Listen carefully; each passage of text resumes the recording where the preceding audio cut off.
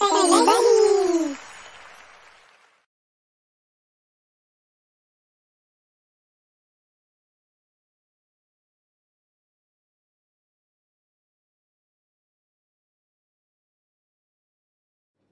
Hey guys, welcome back to Study Buddies.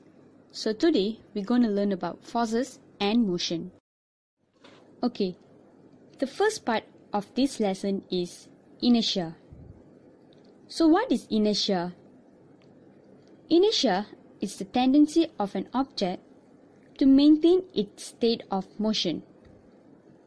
It means if the object is at rest, it will try to remain stationary.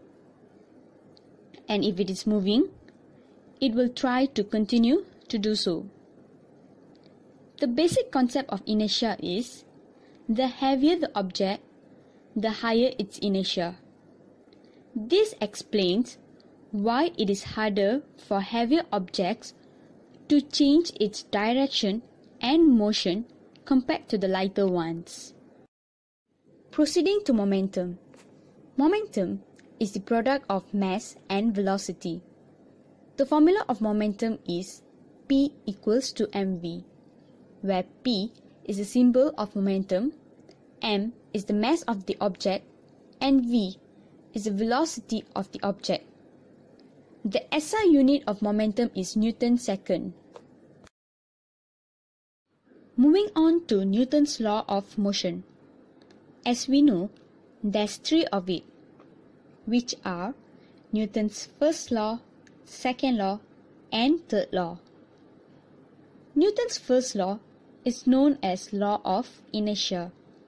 Also can be defined as an object which is stationary or moving at constant velocity will continue to do so unless an external force acts on it. Newton's second law can be defined as the rate of change in momentum. The equation for Newton's second law is F equals to ma, where F is net force, m is mass of the object, and a is acceleration of the object. So you might be wondering why it is defined as rate of change in momentum when the equation is F equals to ma and not F equals to P over T. Okay, we can actually derive F equals to P over T from the equation F equals to ma. Acceleration can also be written down as V over T, rate of change in velocity. Now, substitute the A with V over T and you will get F equals to mv over T. Based on what we have learned just now, momentum is equals to mv. Therefore, you can substitute the mv with P and you will get the equation F equals to P over T. So that is why we define Newton's second law as the rate of change in momentum. Meanwhile, Newton's third law states that every action has an equal reaction in the opposite direction. Next, we will learn about force. Force can be classified into two, which are internal force and external force. Internal force means the force acts within the object. As for external force, the force acts external to the object. The example of internal forces are nuclear force, vibration of atoms, and weak force. External force can be further classified as contact and non-contact forces. Contact forces exist when the object is in contact with another, while non-contact forces exist all the time. No matter if the object is hanging or placed on a surface, non-contact force will always act on the object. So the example of contact forces are friction, normal force, and tension of the string, while non-contact forces are gravitational force and electrostatic force. Let's have a look at gravitational force. Gravitational force always acts vertically downwards, and this force is also known as weight of the object. Since this force is the weight of the object, we can represent it with Wade's formula, which is W equals to mg. W is weight of the object, m is mass of the object, and g is gravitational acceleration. The magnitude of gravitational acceleration is 9.81 meter per second square. However, this is not same for all the planets. Different planet has different gravitational acceleration. 9.81 meter per second square is the gravitational acceleration of the Earth. Let's proceed with normal force. Normal force is commonly known as reaction force. It only exists if the objects are in contact. Take a note that normal force always acts perpendicular to the surface. Usually, the direction of the normal force is towards the positive y-axis. As you can see in both the diagram below, the normal force is acting perpendicular to the surface in which the objects are in contact with. Now, let's look at frictional force. There's two types of frictional force, which are static friction and kinetic friction. The similarity between both the frictional force is both opposes the direction of the motion of the object. For an example, if the motion of the box is to the right, then the direction of the frictional force will be to the left. However, both the forces have their own properties. Static friction keeps the object at rest. The formula of static friction is Fs lesser than or equals to mu n. Mu is the coefficient of static friction, while n is normal force.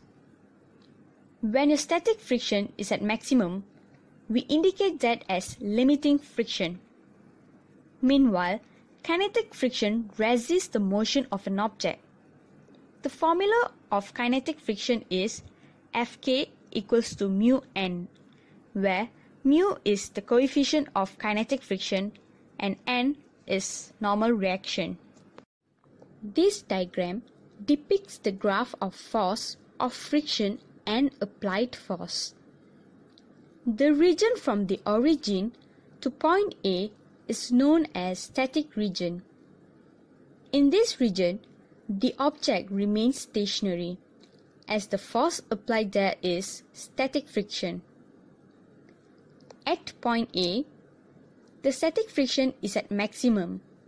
Thus, we call that point as limiting friction. The region from point D to B is where the static friction exceeds the kinetic friction. Meanwhile, point C and onwards is known as kinetic region.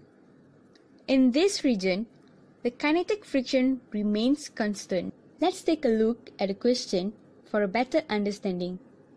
The coefficient of static friction between the 5 kg box and 40-degree inclined plane is 0.6.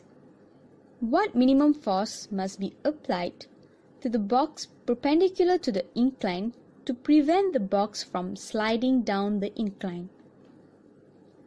Alright, so for this kind of question, it is better for us to sketch the drawing. In this case, we have to draw a 40-degree inclined plane and a box on it. Now, let's label all the forces acting on the box. We have weight of the box acting vertically downwards and normal force acting perpendicular to the surface. We also have static friction opposing the motion of the box. Now, we have to find the minimum force applied to the box perpendicular to the inclined plane to prevent it from sliding. In order to find that, we have to resolve the weight first into x and y components. Take a note that For inclined plane questions, your angle of the inclined plane is always equal to the angle between your weight and its y component. Therefore, in this question, your angle between the weight and y component is 40 degree. And with that, you will get w sine theta as your x component and w cos theta as your y component. Okay, we are done with sketching part. Now, let's move on to calculation part. First, we have to solve the x components, which are the blue arrows. In this situation, let's take the direction of Fs as positive and w sine theta as negative. This is because Fs is moving towards positive x-axis while w sine theta is moving towards negative x-axis. Fs minus mg sine 40 degree equals to 0. Since w equals to mg, we can substitute w sine 40 by mg sine 40. The reason why this equation is equal to 0 is because the box is not moving. It is static. Just substitute the values into the equation and you will get the magnitude of static friction. Since we know the value of static friction, we can now find the value of normal force using static friction's formula. Fs equals to mu n. Substitute the values into the equation and we will get normal force is equal to 52.55 Newton. Now, we can find minimum applied force. N minus Fa minus mg cos 40 equals to 0. Again, substitute all the values into the equation and solve it. And we will get the magnitude of minimum force must be applied to prevent the box from sliding down. Therefore, the magnitude of minimum force must be applied to the box is 14.98 Newton. Next is tension force. This force acts on both ends of rope, string or wire. The direction of tension force is always towards the center of rope, string or wire. The diagrams below shows the tension acting on the string when objects are attached to it. So from the diagrams itself we can see that the tension is acting towards the center of the rope. Moving on to free body diagram. So what is free body diagram? Free body diagram represents the object in actual diagram with just a dot or a point. It shows all the forces acting on that particular object. So the diagram on your right is an example of actual diagram and the one below it is its free body diagram. As you can see, all the forces acting on that box is drawn out in the free body diagram. So the last part of this lesson is net force. Net force is the sum of all forces acting on an object. The general formula of net force is F net equals to F1 plus F2 plus F3, where F1 is force 1, F2 is force 2, and F3 is force 3. Let's take a look at another question before we end today's lesson. The distance between two telephone poles is 100 meters. When a 2 kg bird lands on the telephone phone wire midway between the poles, the wire sags 0.5 meter. How much tension does the bird produce in the wire? Ignore the weight of the wire. Alright, so first, let's draw the free body diagram by representing the bird as a point. Then, show all the forces acting on it. The tension in the wire will be the same on the two sides because the bird lands at the center of the wire. Now, resolve the tension of the wire into x and y components. Since we don't know the angle, we can represent it by theta. However, we can find the angle by taking the right side of the tension, which will eventually form a right angle triangle. You can either choose right or left to find the tension of the triangle. So, if we look at the triangle, the adjacent would be 50 meter, while the opposite would be 0.5 meter. Why is it 50 meter and 0.5 meter? Since the bird landed on the midway between the poles, the distance is divided by 2, which is 100 meter divided by 2. That would give us 50 meter. Meanwhile, the opposite has a length of 0.5 meter because the wire sags by 0.5 meter. Now, we can find the angle by using the basic trigonometry concept. Tangent theta would give 0.5 over 50.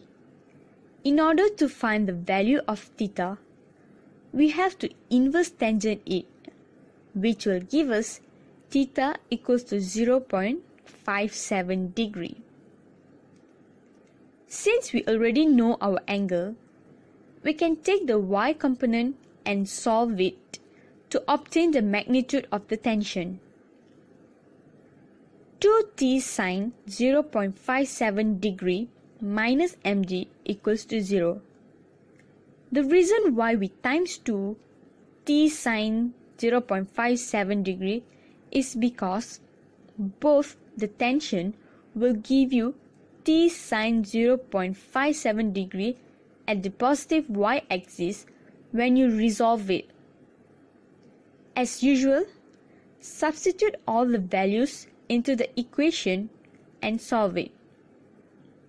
This will give us tension equals to 986.11 Newton. So that is all for today's lesson. Thanks for watching the video, guys. Hope you all liked it. Please like and subscribe to our channel. Also, don't forget to hit the bell button down there. If you have any doubt, do comment in the comment section below. Thank you and bye.